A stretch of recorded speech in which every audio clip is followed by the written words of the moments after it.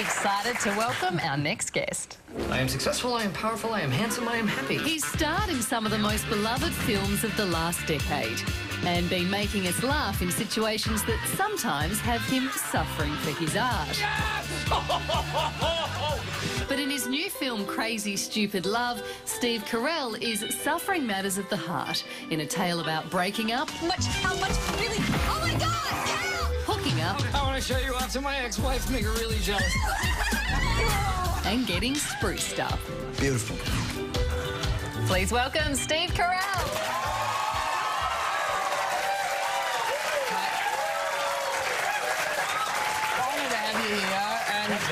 Crazy Stupid Love, fantastic film, no doubt about that. Thanks. I've got one little bone to pick though. One thing I didn't believe. In the film, your wife cheats on you. I mean, that's unbelievable. I know. Can you? I felt the same way. It's interesting to go that way, though, the woman cheating on the man. I thought that was sort of interesting. You know, it's the first movie in a while that I've seen, or been in, certainly, where the woman is kind of having the midlife crisis. But you don't blame her, do you? No, I don't. No, and especially not in the movie, because I think both sides were responsible. So I think they have to kind of meet in the middle. In your real life, you've been married for over 10 years now. If you had to get back in the dating game like your character did, how do you reckon you'd go now, 10 years on? I would be so lost. It would be terrible for me to get back in the dating game. I've been married 16 years, and before that, even though I was quite a player,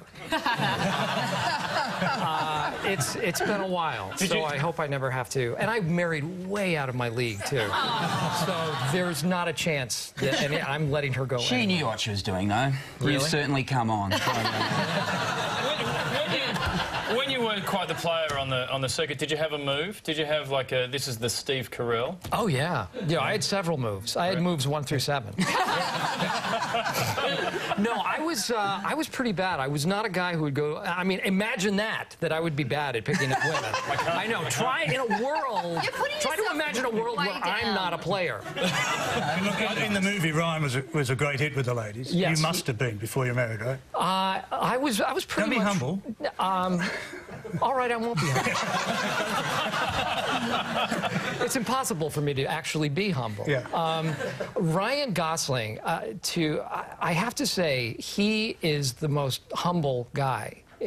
And he has no idea the effect that he has on women.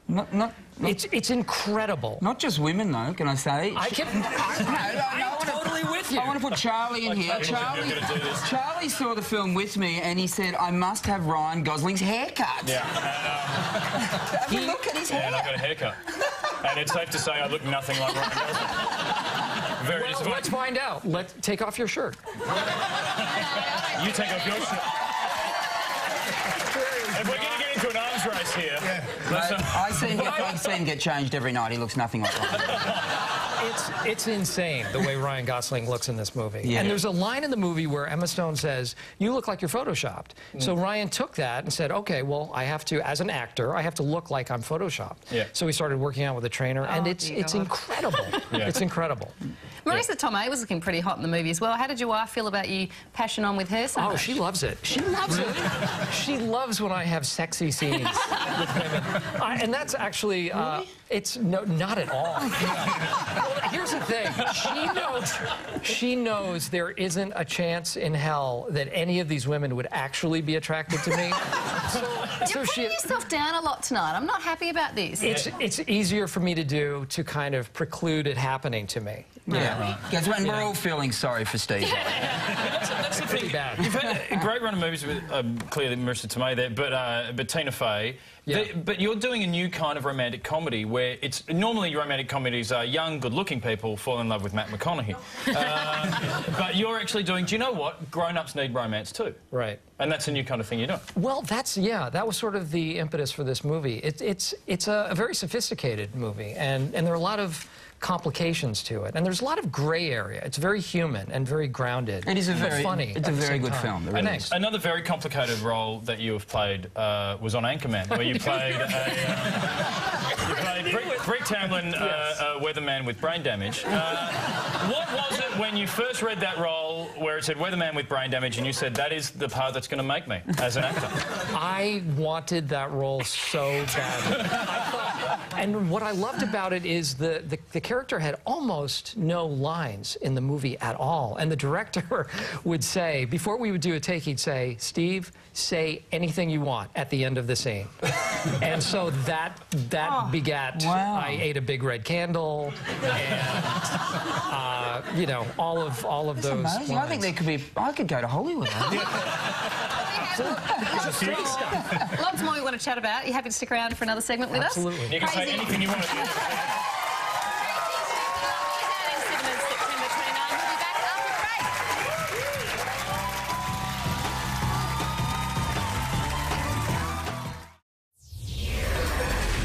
This last-minute news update is brought to you by Swiss. Tired, stressed? You'll feel better on Swiss. A new study's found testosterone levels in men drop when they settle down. US researchers have discovered testosterone levels are highest when men are single, and then they drop significantly when they enter a relationship or become new dads. Isn't it just sleep deprivation? No, I think your partner drives it out of you, doesn't it? Mine actually dropped when I came on the panel. Well, Steve, as happy... Wait, it's back. Was it my voice? As happy as we are to have you here on the panel, I have to say that I'm very excited that come November we have an amazing guest coming to our country. Australia's had some pretty important guests over the years, but come November, we'll be rolling out the trundle bed for one of the most important visits in the history of our country. No, not Hall & Oates, they're coming in February. I'm talking about the most powerful man in the world, US President Barack Obama.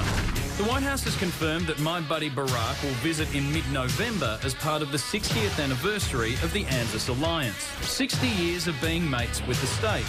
For 2 glorious days in November, he'll be here to meet with the PM and generally just be awesome. But he has promised to visit twice before, so can we believe him this time? Yes, we can. But above all, remember, he's coming to visit me here in Australia. I guess you guys can come too, but he's mainly coming for me. Can I just point out that Charlie's never met Obama and probably won't meet him? Whoa. Don't take that dream away. No, he's let us down twice. Yeah. I mean, has Obama ever let you down? He has not let me down, no. And I have met him. What's he like? He is fantastic. You're missing out. He is one of the most charismatic people I've ever met. Truly. Aside Can I touch from... you? The interesting thing, though, we're all getting very excited that he's coming here. Obviously, you would have been swept up in Julia Gillard fever when she came over to... Absolutely, at a party. Yeah. It was like that and the royal wedding. We just went crazy.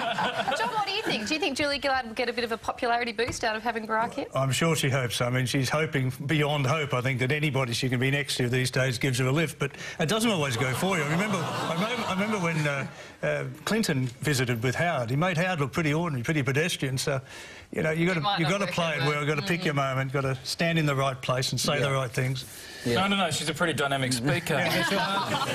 Interesting thing, though, when Julia Gillard went over to the States, she took some Vegemite with her. And this is what President Obama had to say about Vegemite when he tasted it. It's horrible. Like a quasi-vegetable byproduct paste that you smear on your toast. Pretty glowing review. I didn't like the way he said smear. Yeah, it's so disgusting. Smear. Have you had Vegemite since you've been here? I love it. Really? I can't get enough of it. Really? And I only say that so you don't bring it out. Can I make a suggestion, though, that you could possibly sell Vegemite? This is the most interesting thing I've found out about you doing research. You own a general store in Massachusetts. I do. And we've got a photo of the general store here. That's it. Oh, there it is there. Awesome. That is out of a movie. Do you work it? Isn't that quaint? Are you behind the till? We visit there. I grew up in Massachusetts, and we have a house near there that we go for the summers and, you know, vacation there. Why are you bothering doing movies when you got that money spinner going? We will never make a dime off the general store. So why buy a small general store in Massachusetts? Because it's a 150-year-old store. It's preserving the history, really, for the town. Because I was afraid that would fall into the wrong hands and would turn An into evil mastermind, that sort of thing, yeah. do some evil bidding with the general store. No, I just wanted to preserve it as a general store because it's a great place for people to meet and congregate, and there are few of those places around these days. Do you let people shoplift? I do. We encourage it. It's a small town sort of thing to do. Here, kids, we're looking the other way. No security cameras. Well, you'd have more time to go there because you've just finished filming The Office. Are you finding you're getting a bit more family time? I am, yeah. It's been great. I have 2 little kids, 7 and 10, and yeah, it's been. We went to Disney World for the first time, and that was fantastic. It was, for lack of a better word, it was magical. It really was. It was great. Kids, I mean, we all think you're pretty cool. Do your kids think you're cool? I think.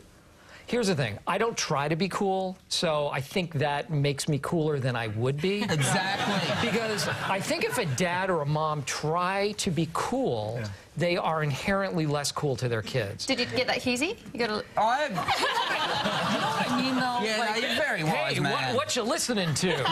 Is that Miley Cyrus? I love Miley Cyrus. Like, oh, stay away, Dad. You're just Unfortunately, we have to go. You can, of course, catch Steve on The Office at 8:30 on 11, also in the film Crazy Stupid Love. Please thank Steve Carell and John Huston for joining us tonight.